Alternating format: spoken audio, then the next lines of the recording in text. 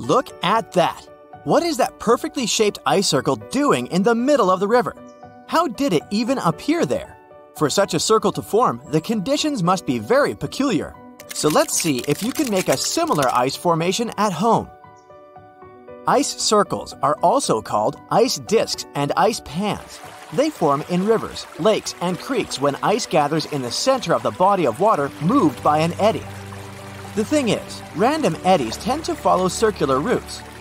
And in the winter, ice crystals often gather in such slow-moving waters. As a result, they form circular discs of ice. The current doesn't let these discs move away, it just slowly rotates them in one place. As an ice circle turns, it hits other chunks of ice or the shore and gets lathed down until it's perfectly round. There's another way for ice circles to form. When a body of water gets covered with ice, a current traveling underneath might break off a chunk of ice and start rotating it until it's shaped like a circle. These discs can be really large, up to 50 feet across. Another amazing ice phenomenon is called penitentes. These are snow formations found at very high altitudes. Numerous and closely spaced, they look like long, thin blades of hardened snow or ice that point towards the sun. These icy spires grow over snow-covered and glaciated regions in the dry Andes at a height of more than 13,000 feet. Some penitentes are just several inches tall, while others reach 16 feet. That's around 3 human heights. Such jagged structures form due to the process called sublimation. It's a bit similar to melting, but in this case, the sun turns the snow directly into vapor without melting it first. In other words, the ice skips the liquid stage and goes from its solid form to gas. Curved areas of the surface heat up and sublimate faster than others, forming dents. That's how penitentes get formed, and that's why they lean in the direction of the sun's rays. Now, this is called rabbit ice. And isn't it cute? This phenomenon has other names too. Ice flowers, ice wool, ice ribbon. Pick whatever you like. I'll stick to rabbit ice. It forms when the air has cooled down to freezing temperatures. But the ground hasn't frozen yet. Sap in the plant stems expands while freezing, and it causes cracks along the stem. What happens next is water gets drawn out through these cracks. It freezes once it comes in contact with the air. This process forms super thin layers of ice, creating something that resembles ribbons or petals of ice. The same phenomenon happens with woody plants, but in this case, the ice is even thinner, more hair-like. These ice formations are incredibly delicate, so if you want to see rabbit ice, look for it in the early morning in shaded areas. You can find frost flowers floating on the surface of a newly frozen lake or sea. In 2009, a team of scientists from the University of Washington was sailing near the North Pole. That's when they discovered a large field of these pretty ice formations. But the best thing was that when they melted a few of these blossoms, they noticed that the water contained an unusually large number of bacteria. But how do these amazing ice formations appear? The air must be extremely cold, colder than the surface of the ocean, and very dry. When the air is so different from the ocean, its dryness pulls some moisture out of the water. The air gets humid, but just for a while. The cold makes the water vapor heavy. No wonder the air wants to get rid of this additional weight. So, crystal by crystal, the air turns back into ice, creating delicate flowers, sometimes reaching up to 3 inches in height. The ocean literally blossoms. Needle ice also has many names, and the most creative of them are frost columns, ice fringes, and ice castles. This type of ice occurs in a similar way to rabbit ice, but the water gets drawn out from the soil surface through narrow capillaries. All this water freezes in needle-like columns. At first sight, these formations look like baled hay, but made out of snow. And actually, it's quite an accurate description. You know how hay gets rolled up into large balls? Well, the same way snow rollers form. The wind blows a chunk of snow along the ground. As it rolls, it picks up even more snow, growing in size. Snow rollers are usually cylindrical and hollow inside because the very first layer of snow often flakes away as the roller moves. These snow formations can get up to 2 feet in diameter. They occur when the temperatures are near melting and there is a fresh layer of fluffy snow on the ground. Oh, and it shouldn't stick to the surface it lies on. Don't forget about the wind either. It should be strong enough to make the roller, well, roll, but not too strong to break it apart. These conditions sound rather precise. That's why snow rollers are so rare. But it's not only ice that creates amazingly beautiful things. Fire can do it too. Look at Pele's hair. These thin threads may look golden and pretty, but they're very dangerous to pick up. The wind sometimes catches small droplets of lava coming from active volcanoes. These droplets get carried miles away from the vent and are stretched into super thin glass wires, also called hair lava. Some strands can be as long as 6 feet. Have you warmed up yet? Then it's time to cool down again. On March 19, 2018, the inhabitants of Alabama had to run for their lives not to be hit by huge chunks of ice falling from the sky. It was the infamous hailstorm of Alabama, which caused millions of dollars worth of damage. After the hailstorm, it looked as if the place had been thoroughly trashed by savages. Broken shop windows, smashed car windshields, broken billboards, and holes in roofs. But what made researchers really excited was a hailstone found near the town of Cullman, Alabama. This softball-sized monster was more than 5 inches across and thus set a new state record. Now, look at these pretty bubbles. They're pockets of highly flammable and combustible methane gas. Trapped underwater, this gas forms psychedelic landscapes and stunning patterns.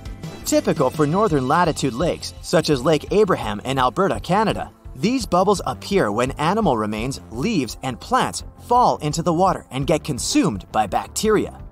These bacteria later excrete methane gas. But don't fall for the beauty of this phenomenon. When spring comes, the ice melts and the methane bubbles start to fizz and pop in a most amazing fashion. But if you happen to light a fire in the area, everything may go boom! Imagine surfing a perfect wave when it suddenly freezes. Well, it sure sounds creepy. Luckily, such things don't happen in life, right? Wrong.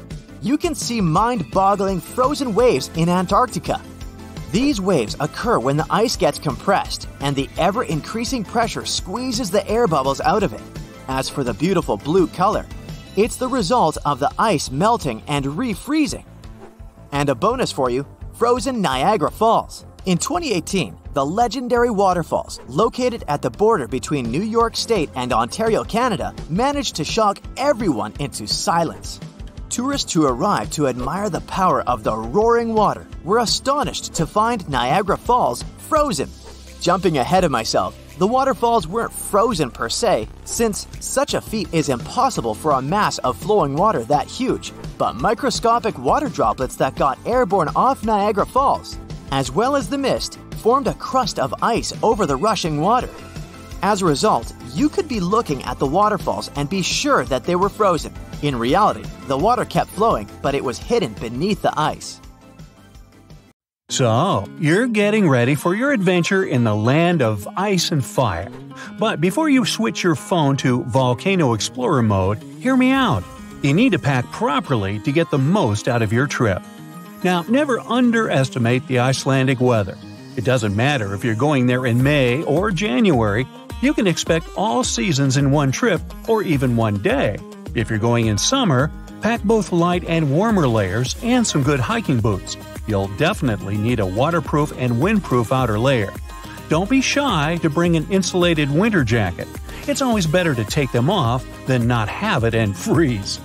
One more thing you need to know about the Icelandic summer is that between June 15th and June 30th, you can expect something known as the midnight sun. The sun doesn't set until after midnight, and even then, it barely goes below the horizon, so it looks more like the evening twilight. Unless your accommodation has extra dark and thick curtains, you might have trouble sleeping when it's so light outside.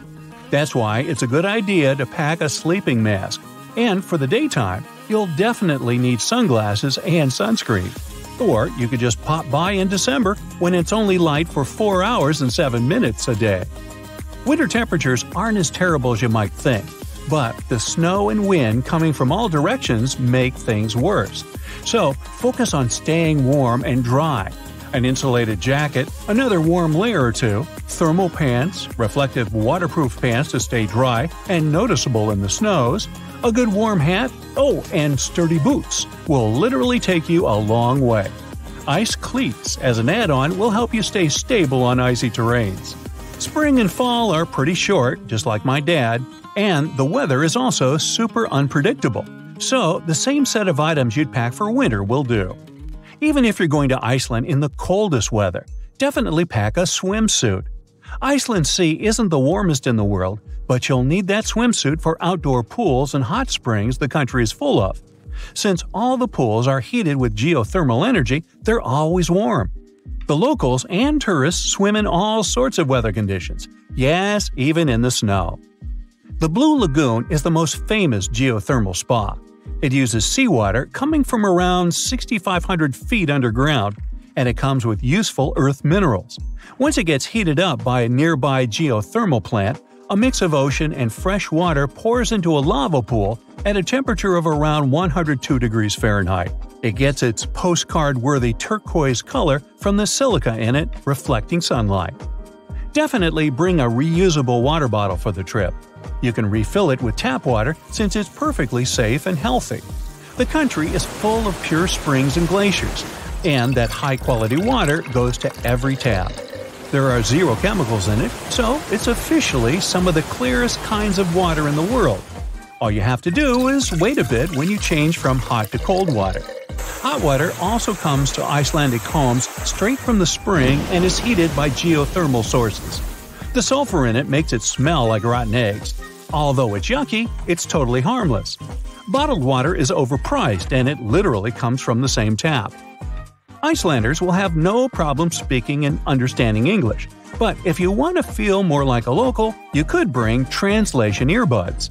Icelandic is pretty difficult to grasp on the go and might sound unusual.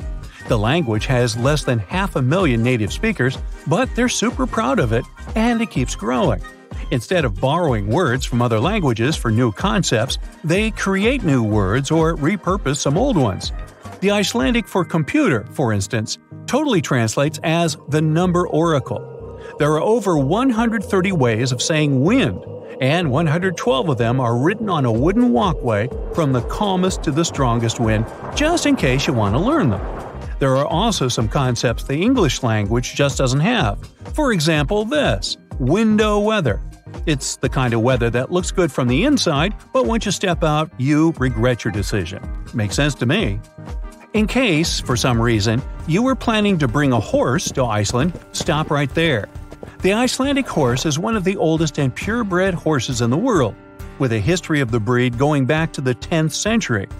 The story goes that the ancestors of today's beauties were carefully selected to be brought to Iceland from Norway during the Viking years, and no one has imported any other horse breeds to Iceland since the 11th century. It is banned by law. This complete isolation helps the Icelandic horses stay super healthy and live a long life. These beauties used to be the only form of transportation in the country. They've adapted to survive in all kinds of weather conditions and have grown, although they still don't look huge. And when you see it, never call it a pony. It can offend the locals. Now, I don't want to be the one to tell you, but your wish won't come true just because you threw a coin in one of Iceland's thermal springs. The signs forbidding throwing coins are all over the place for a good reason. The coins keep hanging in crystal clear waters, ruining the natural look of geysers and pools. Plus, researchers have proved that coins and other trash can change the color of the thermal water for good. That's precisely what happened in Yellowstone. The Morning Glory pool changed its color from tropical blue to green with orange and yellow hues. If you don't want that to happen to the beautiful Icelandic landscapes, then keep the coins for souvenirs or in your pocket. Now, elves are a big deal in Iceland. About half of the population believes in their existence. The local folklore sees elves as the hidden people who live in the lava fields. When someone wants to build something in one of those, they have to take into account the elves' opinions. Yes, these guys have a spokesperson who comes to meetings. Sometimes road construction is even diverted around boulders where the elves live, so not to disturb them. These little guys go house hunting during the winter holiday season, and it is 13 elves called the Yule Lads who bring the young generation of Icelanders their gifts. If you want to learn more about the elves during your trip, you can sign up for Reykjavik's Elf School. You'll get textbooks, a legit elf diploma, and tea with cookies as a bonus. They might seem like a regular photo prop, but these little pyramids of rocks actually have a name and history. The humans of the past used to build cairns to be used as kind of a GPS system long before the concepts of cars and GPS was even created. Travelers marked certain spots along their routes to help other wanderers find the path. They used to be the only way of marking the routes, and you can still find them all over the island. Iceland, of course, has GPS now, but it's illegal to move rocks from the cairns because they're considered an important part of history. Plus, some hikers still use those pyramids for navigation. So, if you randomly build one of those, hikers can easily get lost as they'd follow the wrong route. Oops! Now, if you want to bring a good gift to your new Icelandic friends, a book is a great idea. For many years, the country had the highest rate of publishing books per capita in the world. On average, 1 out of 10 Icelanders publishes a book in their lifetime. There's even a special book-giving holiday. Icelandic sagas go back to the 13th century. Writers create their sagas even on napkins and coffee cups. Each geyser and waterfall has its own tale about heroes and heroines attached to it. You can also scan barcodes on public benches to listen to audiobooks on your smartphone. Cool. 80% of what's deep inside the world's oceans remains hidden to this day. That's because the ocean covers 70% of the planet's surface, and we only have access to a small portion of that. We can clearly see around 3 miles deep down inside the ocean. So it's no surprise that our most recent discoveries when it comes to wildlife come from the ocean. I mean, there's a lot to explore, like this new shark species called the Genie's dogfish, or the longest animal ever found, a 154-foot-long jellyfish, which we just stumbled upon earlier this year in Australia. Somewhere in the Arctic and Antarctic seas, a strange phenomenon appears, confusing people to say the least. It's called frost flowers, but they're not plants at all, merely ice crystals. Frost grows on the long stem plants that manage to break the thin layer on the surface of young sea ice. Frost flowers aren't just made of water, though. They have a variety of microorganisms within, making them a small temporary ecosystem. Turns out we don't have volcanoes just on the visible surface of the Earth. Submarine volcanoes are just as disruptive to their surrounding wildlife. If the data we have so far is correct, the ocean has the most productive volcanic systems on Earth, most of them being on average 8,500 feet below the surface of the water. A maelstrom, a powerful and at times dangerous whirlpool, is a source of nightmares for seafarers to this day. What sets a maelstrom apart from other whirlpools is that it comes in an extraordinary size and force. It's so powerful, it can even put larger ships in a lot of trouble. One of the most famous of them is called Naruto, and it's located near Awaji Island. Its tides move in and out from 8 to 12 miles per hour twice a day, making it one of the fastest in the world. The sinking of the Titanic is the historical event that made icebergs famous, am I right? Well, sometimes these icebergs even come with colored stripes. They can be brown, black, green, yellow, and blue. Obviously, they're called striped icebergs, and they get their colors from various natural reasons, like the blue ones, for example, which turn up when the ice melts and freezes back up very quickly. If there are green stripes in the iceberg, it probably means it has some algae stuck somewhere in there. Other more earth-tone colors, like brown, yellow, or black, have other things to blame, like sediments the seawater picks up before freezing.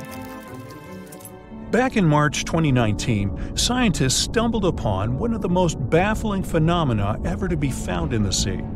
During the exploration of one of the underwater volcanoes, they noticed what looked like a small lake, which was upside down. It was at least 6,500 feet below sea level. If you think that doesn't make any sense, well, that's because it's not real.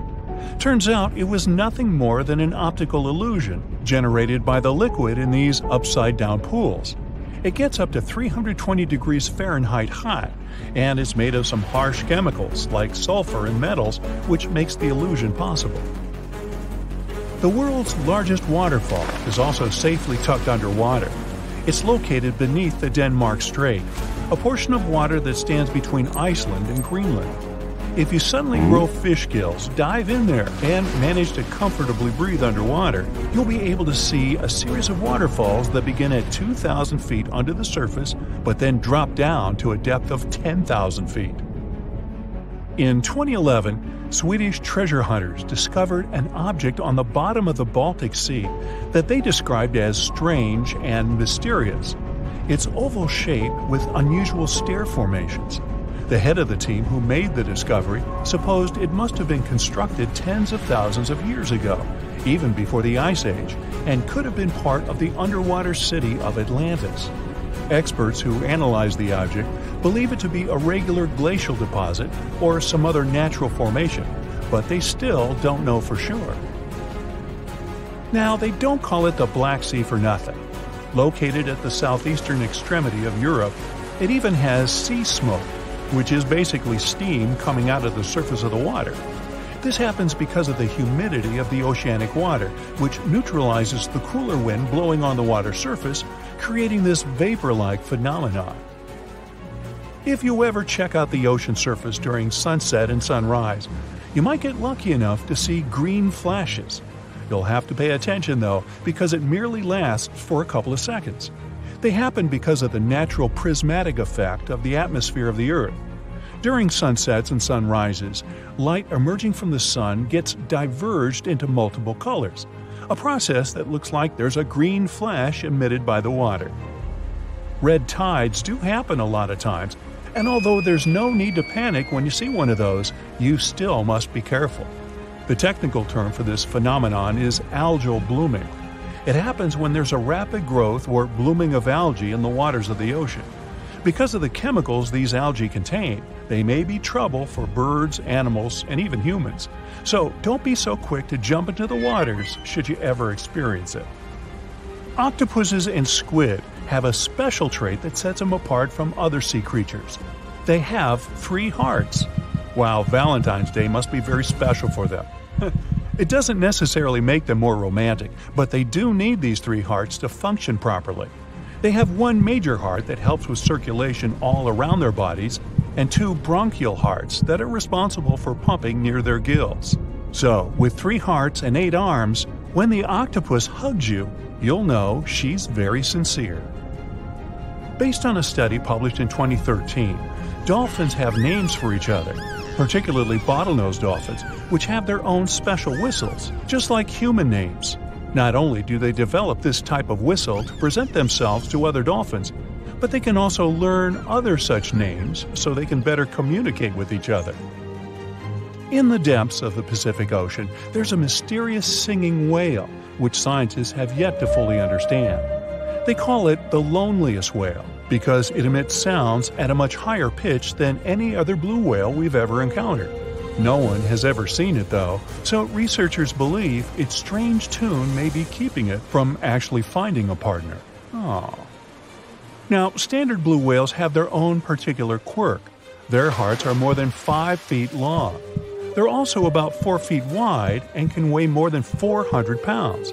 Just to give you a better idea, your heart is roughly the size of your fist, so that would be smaller.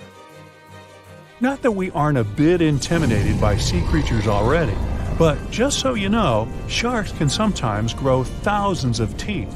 And not just 1 or 2,000, up to 30,000 teeth over their lifetime to be precise. Yeah, I wouldn't want to see a shark's dentist bill. Something to chew on. Scientists have yet to identify a creature on Earth that can actually live forever, but it looks like this is about to change. A tiny jellyfish that's even smaller than the nail on your pinky appears to be the living embodiment of Benjamin Button. That's because it has the ability to go back to a previous developing stage whenever it's in danger or extremely hungry and out of food. It's no surprise they earn themselves the nickname the immortal jellyfish. We've known about this species for hundreds of years, but it took us until the 1990s to discover their unique characteristics. We're yet to be sure how it's able to produce cells that regress and regrow, but they could hold a secret that might help advances in medicine for both animals and humans.